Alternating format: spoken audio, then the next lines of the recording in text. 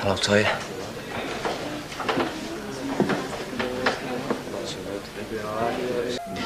Look, just say what you want to say. I swear, I never set out to hurt you, Toyah. I was angry. It just felt like everyone else is getting on with their lives. And I'm just watching mine go down the toilet. First I get thrown out my flat. Then I get pneumonia because I'm forced to sleep in the streets.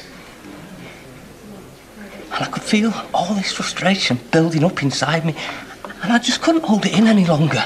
And before I knew what was happening, I'd totally and utterly lost it.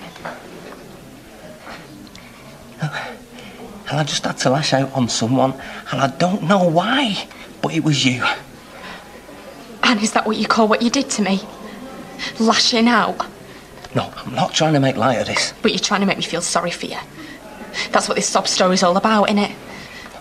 I just want you to understand. I swear, I am not looking for an easy way out of this. Good. Because there are thousands of blokes out there who have to cope with much worse than you.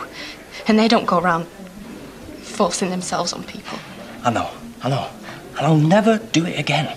Not to you, not to anyone. You can't even say the word, can you?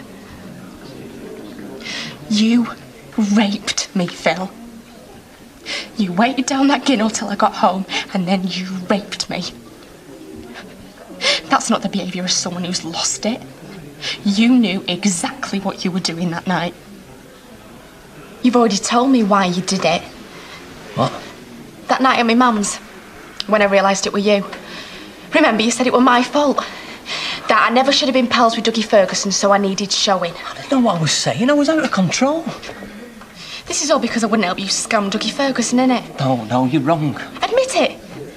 You did this to me for the sake of a few £100. Well, why wouldn't you help me, eh? That money could have changed my life around. See, it's okay for you, your cosy little bar job. I've got no me. You're sick. You still blame me for this, don't you? All that stuff you said before were a load of rubbish. Well, just go, will you? Why? Is this not going quite as you'd planned? Well, tough. Because it's about time you faced up to what you did. I thought you'd want to see me dead. No. I want to see you face the consequences of what you did for the rest of your life. Like I've got to. Believe it or not, this drove me and all. Oh, so you're the victim now, then? You're pathetic, do you know that? I am so sorry, Toyah. So why aren't you pleading guilty, then?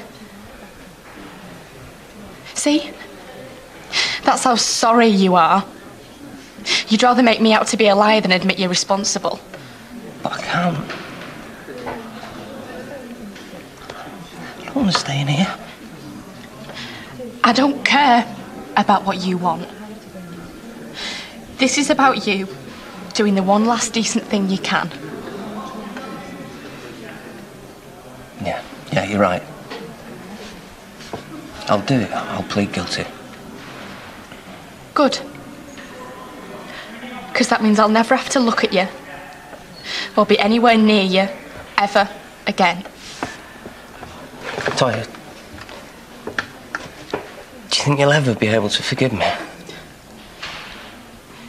Changing your plea might help you to come to terms with what you've done. But no, I'll never forgive you.